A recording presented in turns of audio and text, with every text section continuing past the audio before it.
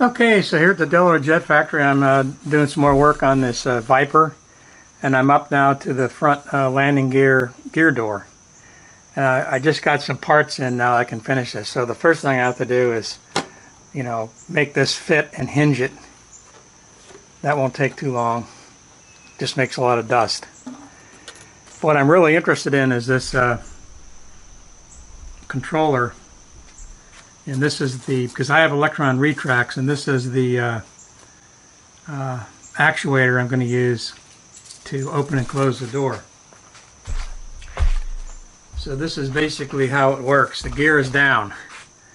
So when I give the command to lower the gear, this comes out, opens the door, and of course the gear comes down.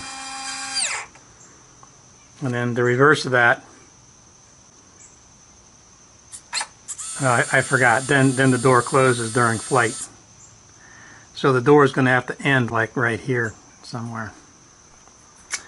So then during flight, when I want to retract, then I give the lower command. The gear door opens and the gear goes down.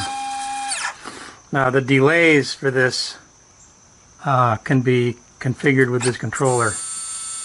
And of course, the gear goes down. So the delays are all controlled in this new style controller. Pretty slick. It's probably going to take some time for me to get it all adjusted right, but that's part of the hobby. So gear coming up, or gear coming down, I mean.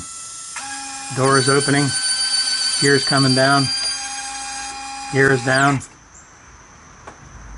flying. Now the door closes. Pretty slick. So now I want to fly, or I mean land. Sorry. Yeah, land. The sequence isn't right. I have to play with the sequence, but you can see how it works. I'm just using this as it came from the factory. I haven't done any tuning on it. So I'll get it all squared away, have another video later.